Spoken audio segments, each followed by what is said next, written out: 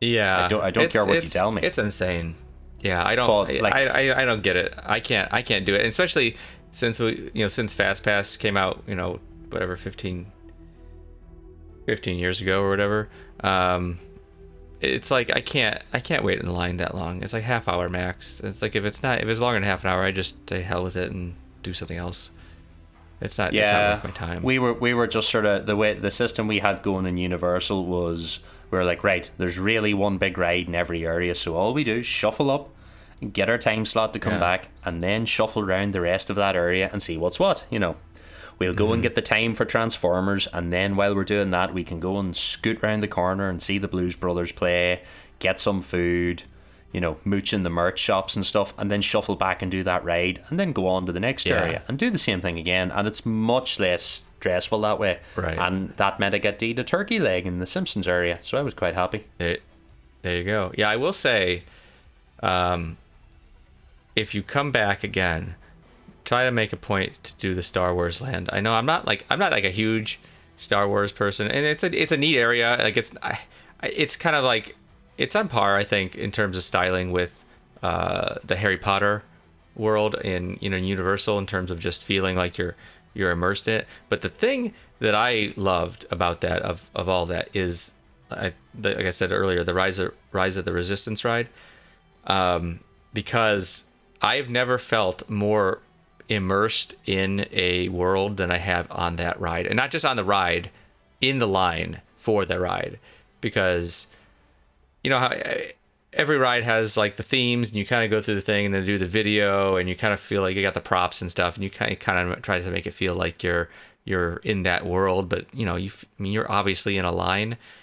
That line, the way they set up, or I guess queue for you, but the way they set that up is, it feels like going through the line is like half the ride, because you go through, and I'm trying to remember all of it now, but you're going through and you get the little video thing from what's her name? What's the girl's name for the new trilogy? Rey? Rey, yeah. So she's there talking to you about stuff, and then you end up going on this little I think it's actually just an elevator, but it looks like a transport ship. You get in, they got the whole inside is all screens, and it kind of bumps around, so it feels like you're moving. And you got screens. They got like like the little fake pilot guy flying the ship. It looks like you're taking off from where you were, and you're flying up into space, and you end up getting pulled into a what do you call those? I want to say Battlestar, but that's Star Destroyer. Wrong.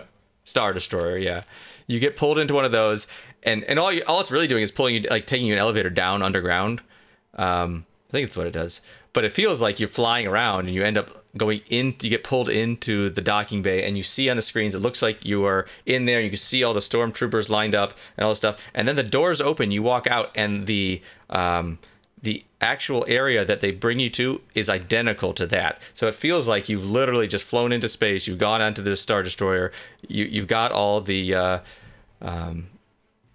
you got all the stormtroopers there. You walk, and this is all the line. This isn't even the ride. I'm just the line. You go in there. They all the Disney cast members are all dressed up as Imperial guards or whatever. And they're shuttling you off, because you're a prisoner now, and they're shuttling you off to wherever they're going to take you to process you, which is, again, this is all just the line. They take you over there. You end up waiting there. You go see Kylo Ren. He's sitting up there talking to you, and I think someone else is talking to you. It's just a like a animatronics thing, but it's up there talking to you. And then they the one door that opens, it makes it look like they cut through with a lightsaber. The door opens, and they pull you through, and they say, "Come on, we gotta go," and they rush you over, and that's when you get on the ride. Like that, all I just described is just the line for this ride. It is incredible what they did with that, and the ride's cool too. I mean, don't get me wrong, the ride's a neat ride, but they went above and beyond it. That sounds cool. Like that does sound better than the usual. It's an experience. Yeah, it's an experience. The get in the snake and snake up and down thing is, not the same. Yeah.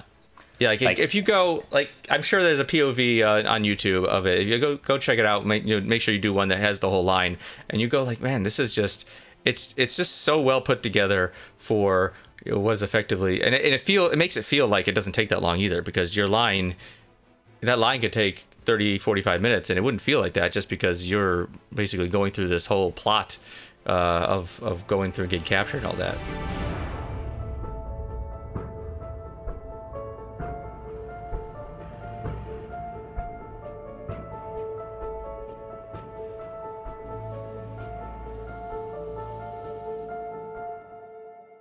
I Would Have Been Your Podcast, only on Patreon.